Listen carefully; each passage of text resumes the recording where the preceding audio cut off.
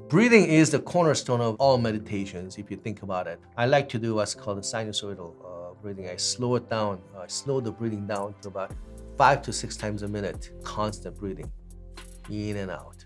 And that will slow the heart rate down. They'll really lower your stress hormones. And while we're doing that, I'm basically that's the meditation.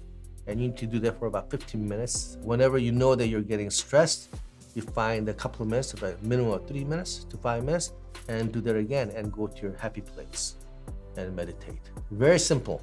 Anybody can do this. When we get stressed, when we get anxious, we start to breathe like this, right? Watch my hand. We start to breathe like this. That's not good, because if we start to move our chest, that will actually increase the cortisol, and it can increase the stress hormones. So the key is to the belly breathing. If you can watch my left hand, when I breathe in, my belly comes out.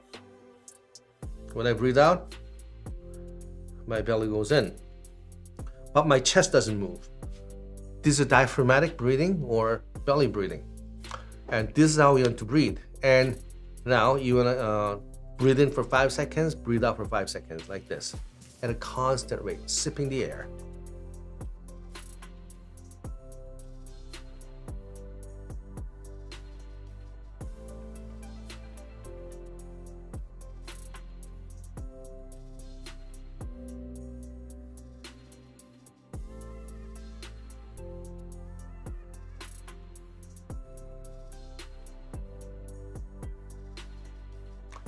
So 5 seconds in, 5 seconds out, continuously, and you have to imagine that you're sucking the air into your belly. Typically keep your eyes closed and do that slowly.